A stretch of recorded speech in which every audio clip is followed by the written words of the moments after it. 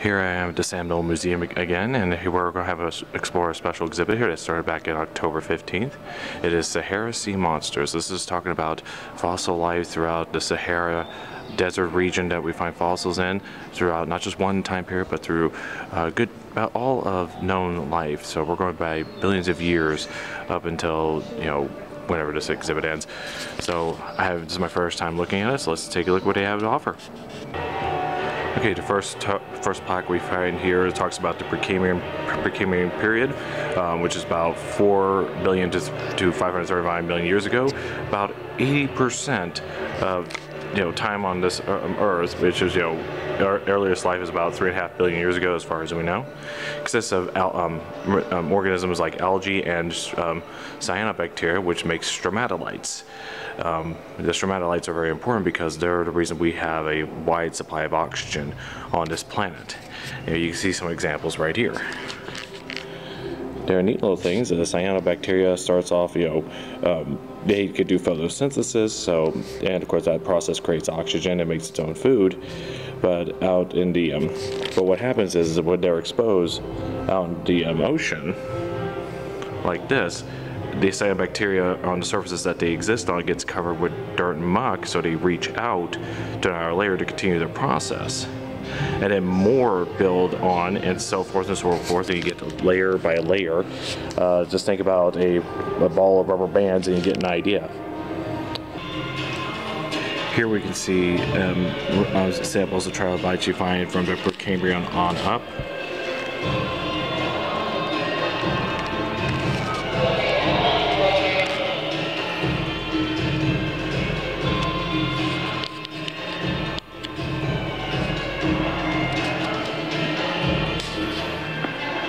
That's a neat one. That's the top of this one after they extracted it. Oh yeah. So I'm gonna go ahead and bring the masters up a little more. Is that okay with you guys? I see. Okay, great. Come in all shapes and sizes, trilobites do.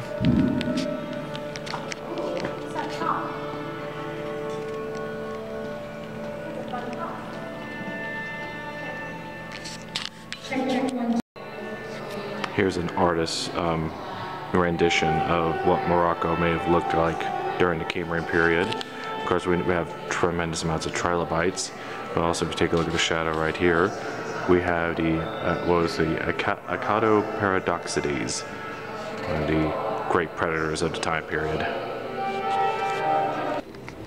This is a plaque talking about a mass mortality of a trilobite species, Dichylophyllalia. In fact, here it is. About 50 trilobites died all in one big mass group. Of course, despite most of these are of that species I just mentioned, but it also, here and here, are two different species. In fact, let's find out what they are. Let's find out this plaque. It's of these two species, in the red.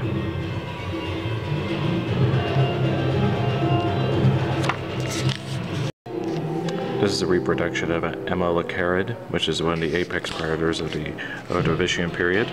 Very rare according to the plaques here.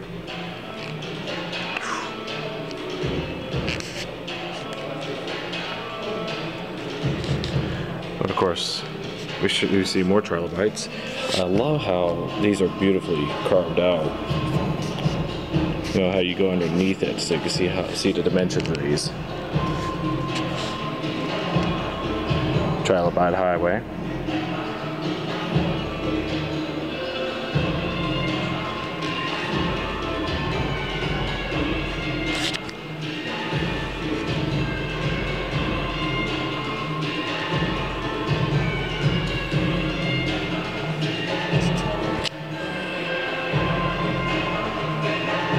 Again, I just love how it's carved underneath the trilobite so you can see the dimensions of it.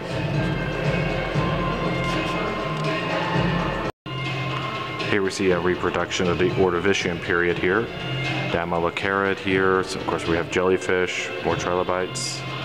Now this is a weird one. I have to admit I'm not familiar with this, but according to the plaques, this is over 6 feet long in real life. It's the largest animal of its time, and it's a filter feeder. In fact, here they talk about the filter feeder. Yeah, it's about 6.5 feet long. Agirocassus bemuli. So wonderful to know about these things. Here we have a wonderful fossil display, and this is a real fossil as well, of brittle stars. These are echinoderms related to crinoids and starfish and such, urchins and everything. They're very rare in the fossil record because they're very brittle. Let's take a good look at this. But every once in a while you find a nice display like this. And these guys are still alive today. They survived all the mass extinctions for the Ordovician on up.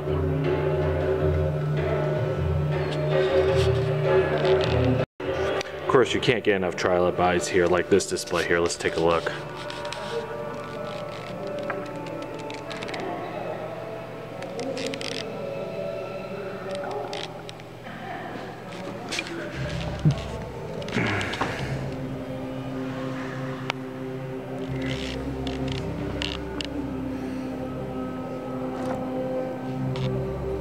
Get a better view on the size here. God, it's just beautiful to look at. It'd be wonderful to see these in real life. Sorry, just moving the magnifier over.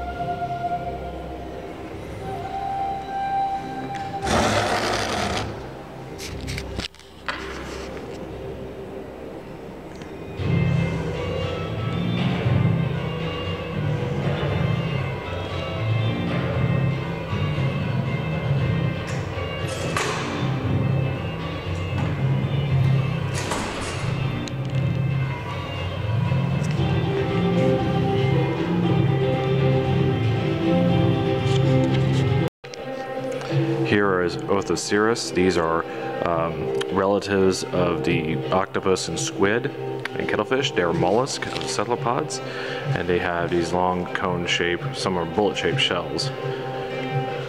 There's a whole mass of them right here. And of course, this one you can actually touch. These are beautifully smooth.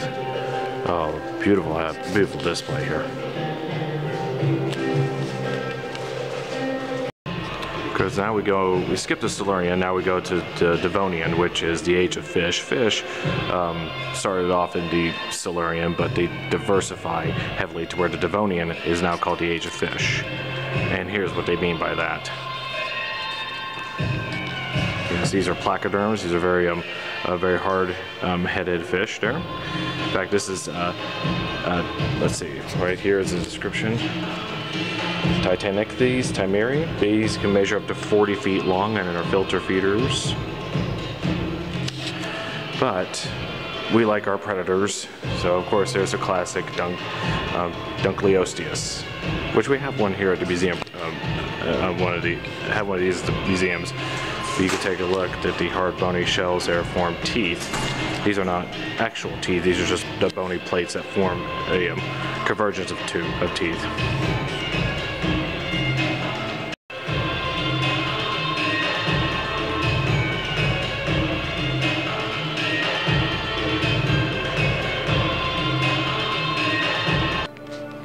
These are scale models of the Titanichthes and Dunkleosteus.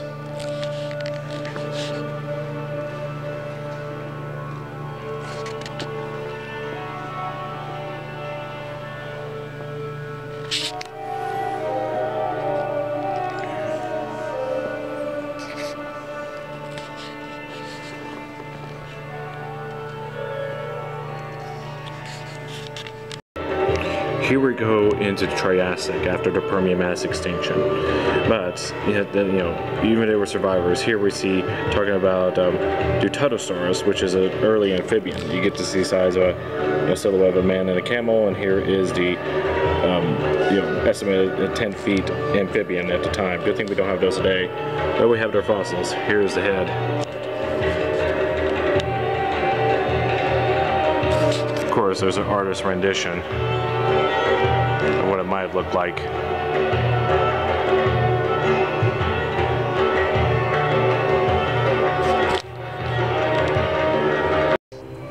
Now we come to the highlights of this exhibit here, and of course you can't talk about Northern Africa aquatic life without talking about Spinosaurus aegypticus, and we have a nice little reproductive model right here. In fact, not just the head, but the entire animal.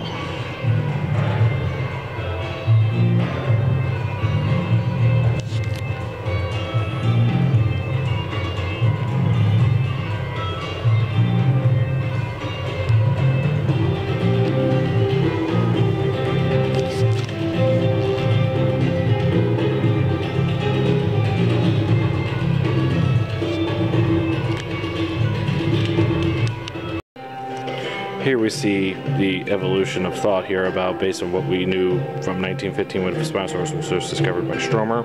We had very little. The original fossils were destroyed during World War II, but the monograph told in very fine detail what all existed, and this was a reproduction at the time. In 2001, thanks to movies like Jurassic Park, this was the image we come to see of Spinosaurus. 2018, getting closer. 2020. Around good 40 feet of the animal. Of course, here we have this little deal right here, give you a size comparison. The silhouette over here is estimated how big it could get based on the largest estimated individual, which is found at this museum right here. Of course, Spinosaurus is one of the highlights of this exhibit is more amphibious than full aquatic. Here we get the more aquatic ones. Here we got a smaller mosasaurus here. We have, of course, turtles in the oceans in Morocco and the Sahara. This is a camel turtle because you could tell, and it has two humps on its shell. Toxochelys.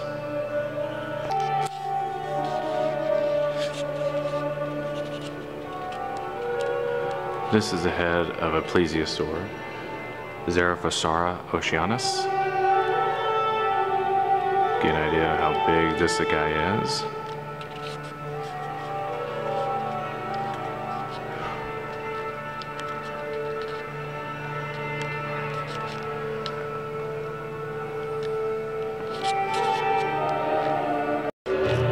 Here we have a couple heads of mosasaurs here. Here's Tylosaurus. And this one right here, Prognathodon, bone-crushing teeth there. Of course, it may not, fascinating as the heads are, you probably want to see a whole animal. Let's take a look at this one, Mosasaurus.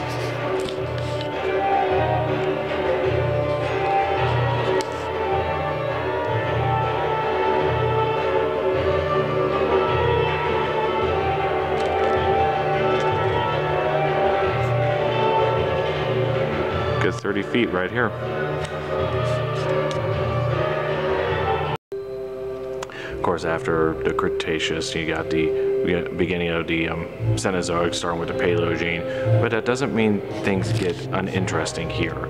Let's take a look at this crocodile. This is a Dryosaurus, and one of the interesting things is the fact that, like turtles, it's got a nice little armored back. Not the same as a turtle, but scutes, which are these little bony plates on its back there, in this case it fused together to a nice solid armor on it.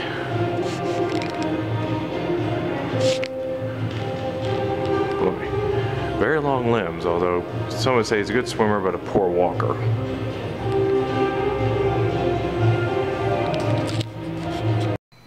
Of course, in the Cenozoic, that's where we start to find the earliest ancestors of what we know as whales. And a bit more predatory than, our counterparts today. Not saying killer whales aren't dangerous or anything, but I digress. This is Precambrian lagarta. It's the head, of course, the hips, and the hips, what I find interesting is that these are not fused to the spine yet, so it may have some use of it. Here's another whale relative, Chrysocetus, a bit more complete of a skeleton.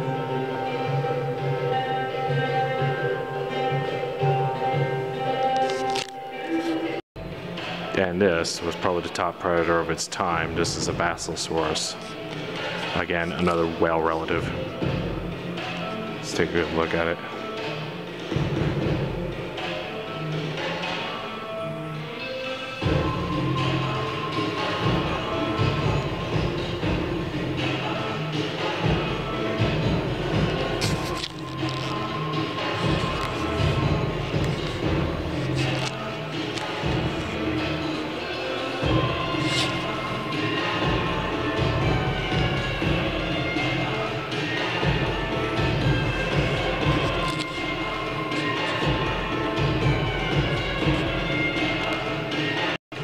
This is a plaque talking about the largest shark around of the Sahara, and at the time, Odontus megalodon. In fact, here's a reconstruction of his jaws. Measure about a good 60 feet.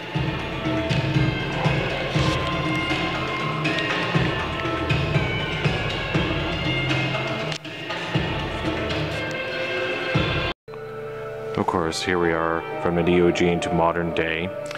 Don't let that disturb you. It's not the end of all the wondrous large monsters, because, you know, even off the coast of Morocco today, the largest animal that we know of is still around. That is the blue whale.